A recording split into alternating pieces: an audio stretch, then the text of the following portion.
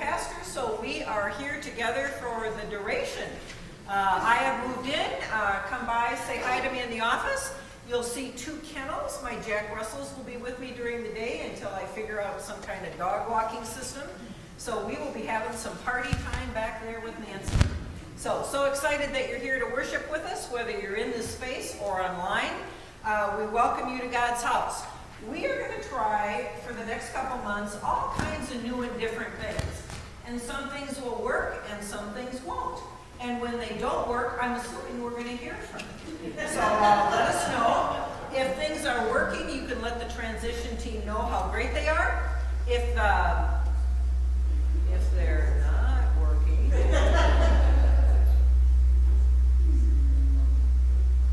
if they're not working, I would prefer you come and chit-chat with me. Don't chit-chat with your neighbor. Let me know how you feel. See, God gets up at 8:30 in the morning. There he is. All right. Couple quick announcements. We got some good things coming up on your little green sheet. We've got the Rule of Christ training, and you say, what in heaven's name is that? Well, we have gone through some transitions, and we're going to talk about those. And sometimes transitions are easy, and sometimes they're hard, so we just have to watch our P's and Q's and our behavior as we go through transitions. So this is kind of a good training on not only on how do we act like good human beings in this worship space, but how do we act like good human beings in our homes, at work, and in the areas that we play. So I highly recommend that you take a peek at this. I think your part is only an hour, so you'll get some good stuff. And then on the back, Grace Camp is coming up, and you can take a peek at that also. So I think that's my welcome and announcements. Anything else we need to be chit-chatting about at this moment? Okay, great. So it's going to be a little awkward because I'm going to be running back and forth between here and the choir, but you're just going to have to entertain yourselves for a moment while I get over there. So welcome to worship.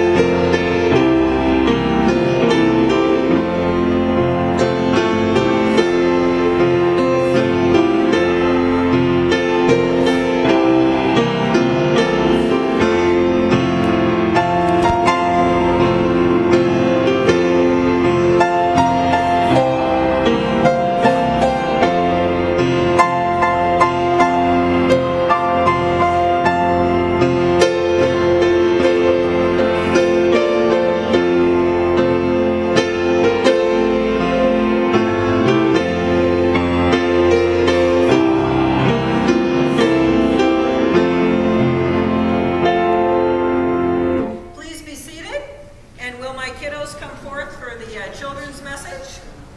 Or any people that are young at heart?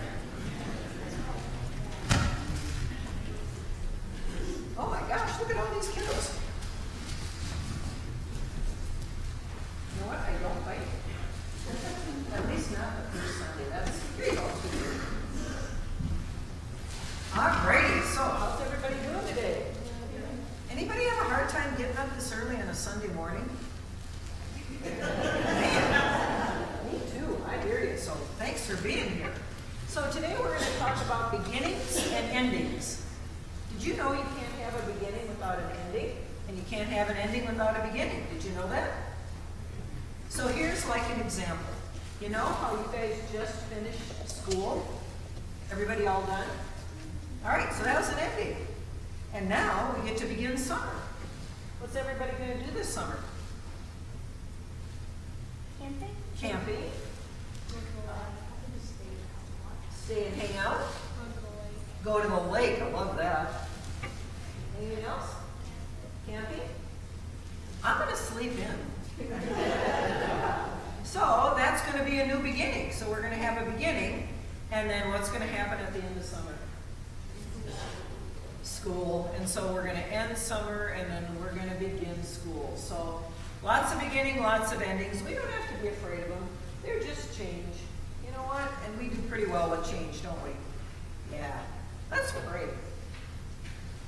Oh, Heavenly Father, we thank you for these kiddos. We thank you for our time together. We thank you for beginning and endings. And we ask that you would take away all the worry and concern that we have when something ends and something begins.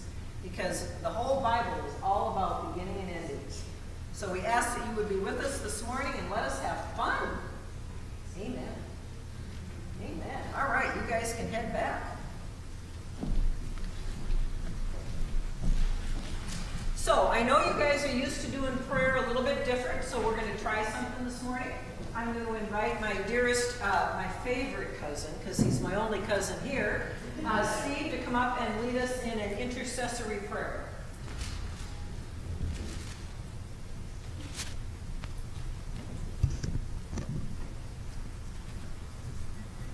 Good morning. Something a little different is I'm going to read a statement that we pray on, then I'm going to say, Lord, in your mercy, and please respond with, hear our prayers. Okay, let's pray.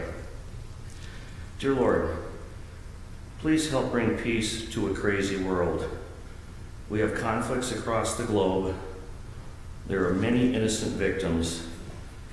Please bring peace to these areas. The conflict in Ukraine, and many others. Please bring peace to those that contemplate violence to others of any kind. Please reach out to these people. Bring them peace. Bring them your understanding. Lord, in your mercy, bring wisdom and discernment to our leaders. Help them to find common ground to serve, using your principles as their guide. Lord, in your mercy, help us to better understand your teachings and apply them in our daily lives. Help us to find common ground with those that we disagree.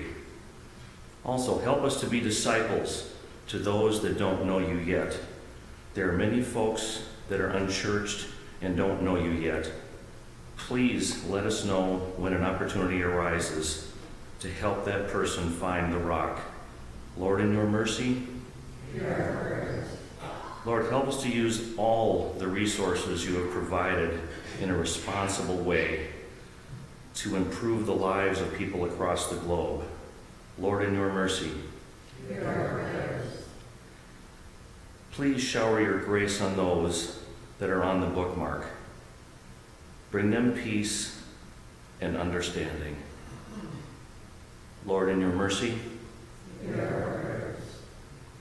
at this time, if you have personal prayer concerns or want to lift anybody up in particular, either silently or aloud, please take time for personal prayer.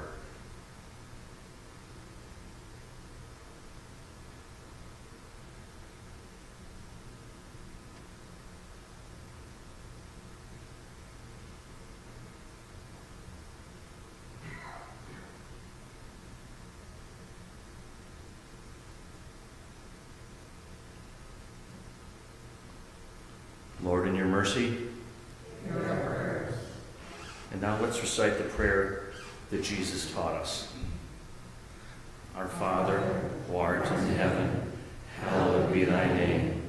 Thy kingdom come, thy will be done, on earth as it is in heaven.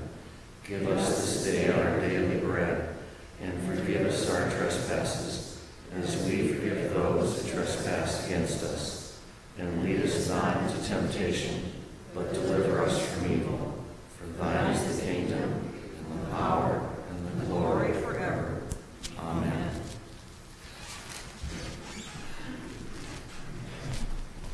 You know, I don't know what John Belushi movie it was, but it was one of them. And you remember when John Belushi yells out, and the band is back? Well, the choir is back.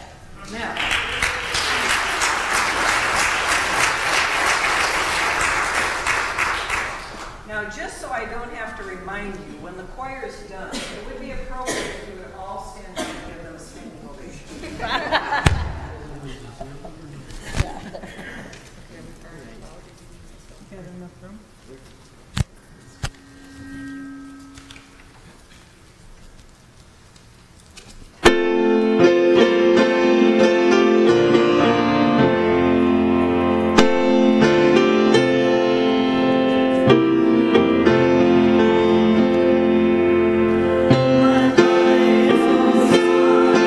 and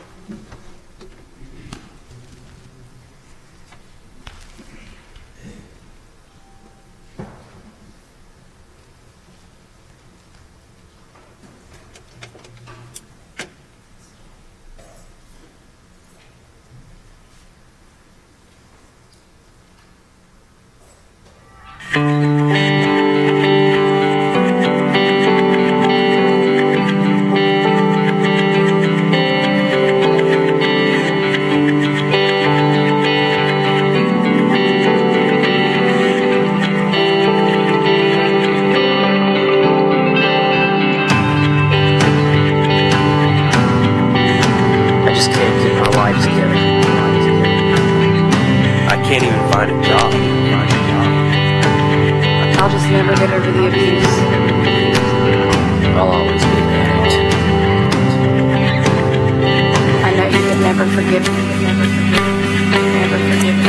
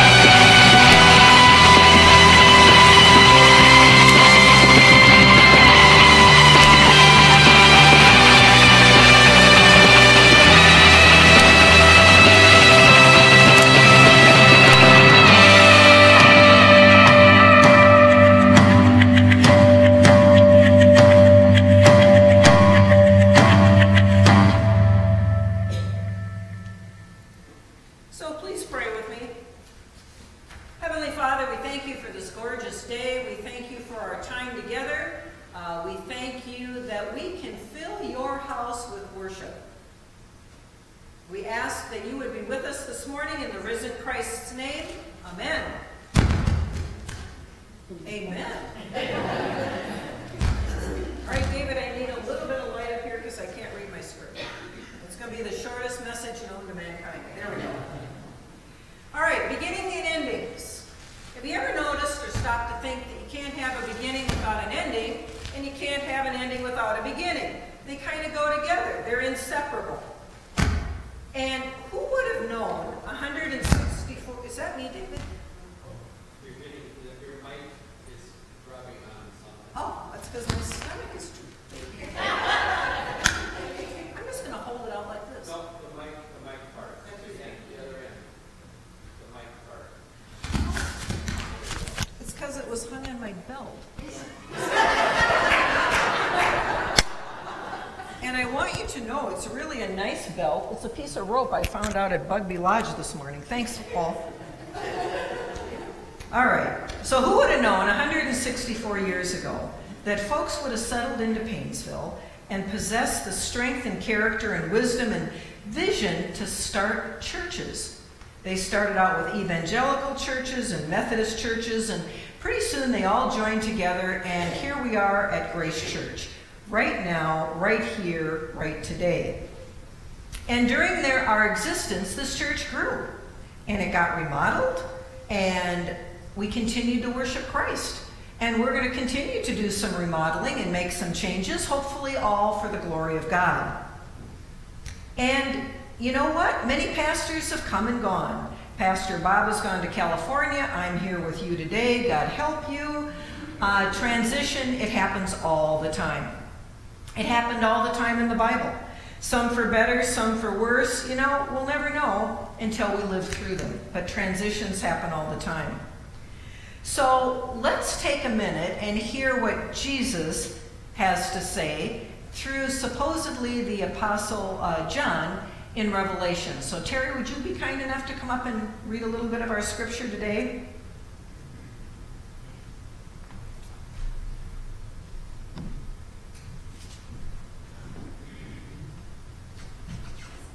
Good morning.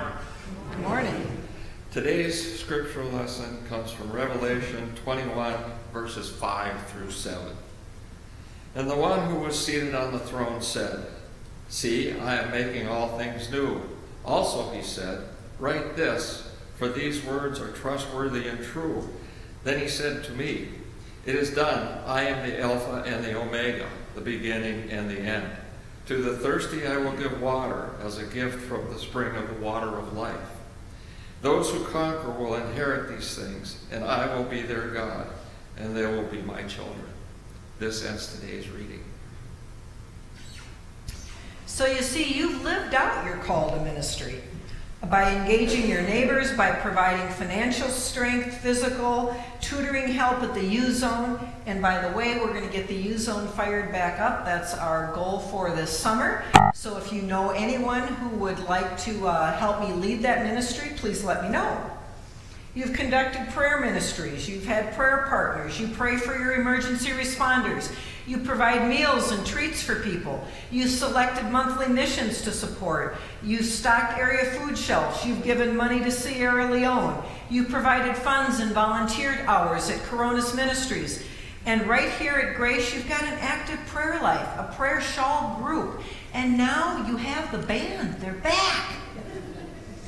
So all this kingdom work is being done since the beginning of Grace, and it continues. So now we find ourselves at an end to the work under Pastor Bob's leadership, and starting a new beginning under my leadership. A pastor whose grandparents attended this church, whose parents attended this church, whose funeral services were held right here, and right here where I heard my call to ministry under Pastor Rick Kane back in November of 2011. And now we have the opportunity to work together to figure out what we want to do next, to figure out what ministries and missions it's time to put a period on, and so that we can bring new ministries and new missions onto our plate. And we don't know what they're going to be yet, but we'll figure them out as we go along, because perhaps there is more kingdom work for this church to do. You know, and in the few verses preceding Scripture today, we read, "Then I saw a new heaven and a new earth. The first one had passed away, and now we're in a new one." So beginning and endings. And our scripture reading tells us that God is seated at the throne and will make everything new. He even wanted the author of Revelation, the Apostle Paul, to write down that information. Why? Because it was important. It was good stuff. It was trustworthy. And it was true. The Bible begins with this majestic story of creation, and it goes all the way through these storylines until it comes to the end. And the best news is that if we're believers in Jesus, we get to have a great new beginning in heaven.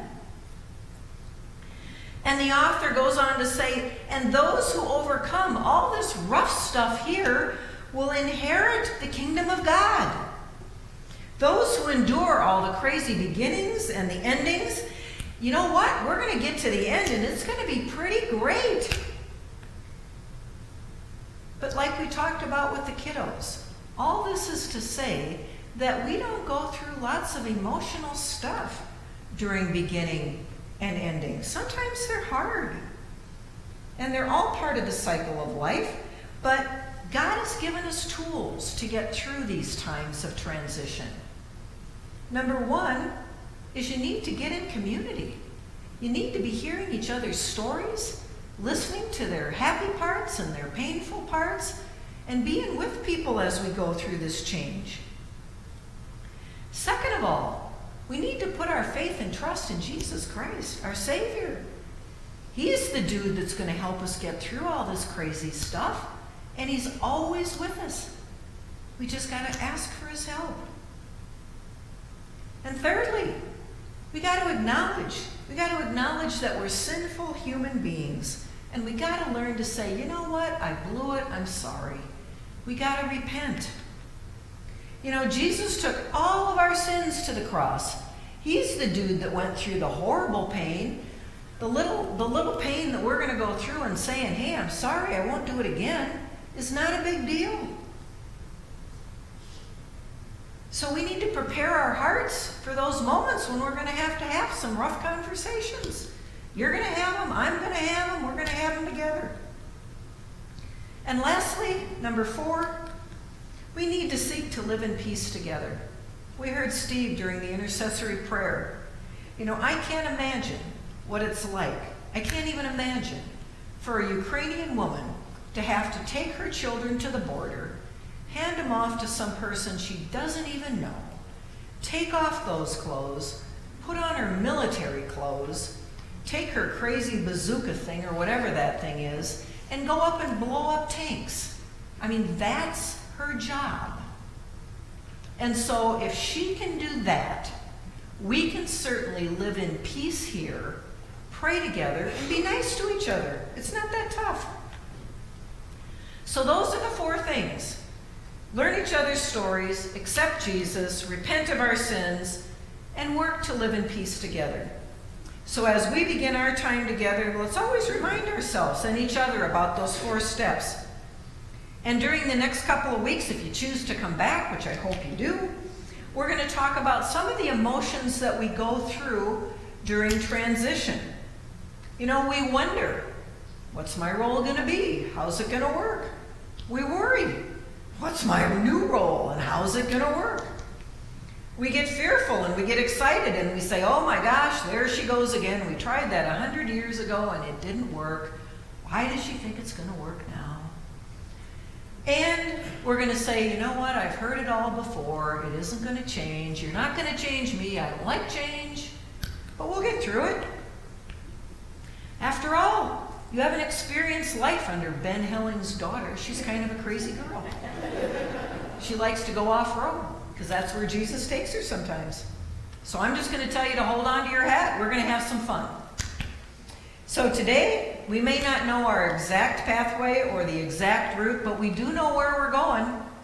And that's to get through this crazy transition, move through it, and start our mission work, because that's what God called us to do. And that's, my friends, what the Holy Spirit has called us to do. Amen? Amen. So now, I've already screwed up the order, and that's why poor David didn't start the video right away, because he was waiting for the offering. So would my offering folks please come forward?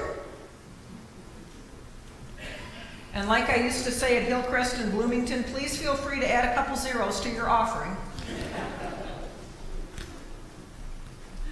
There you go.